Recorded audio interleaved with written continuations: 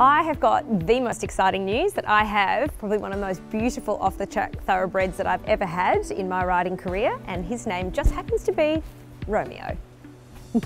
So Romeo raced as Switching to Win, and he's actually incredibly well bred. He's a European import by Frankel, and he unfortunately, he was a very expensive yearling, but he unfortunately didn't produce the numbers on the track. So he had 18 starts for 1 win and a second. Mutual grooming. But I think his new career, I'd like to say he's switching to win in another discipline. One of the funny things is that you never quite know what their racing career will spark in them when you take them out. So when I took him to Romeo Park, which is our local wonderful international competition centre, he'd settled in his yard and he was just eating hay, and I thought, you know, after a couple of hours it's time to take him for a hand walk and just let him see the place.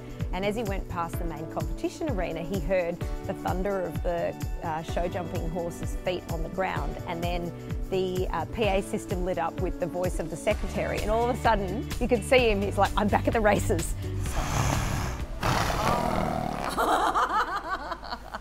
Just getting him used to that and taking away that, that same response that he would get. So no, Romeo, you don't have to go fast anymore.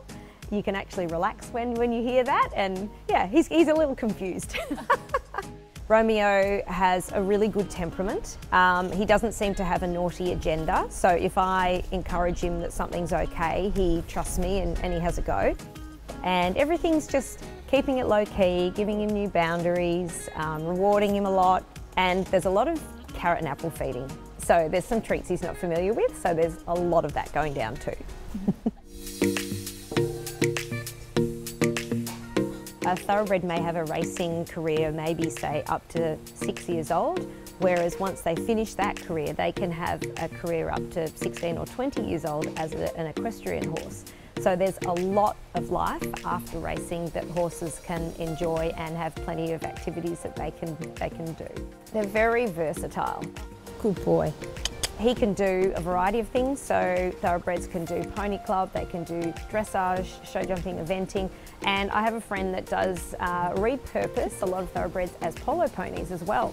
I think that to me is one of the most rewarding things, because I really enjoy working with thoroughbreds and teaching them new things, and like Romeo is a great example of even getting his correct canter lead or jumping something new for the first time. I feel really proud of him, and I really enjoy showing them that they've got all of these new talents that they were yet to find out. Good boy.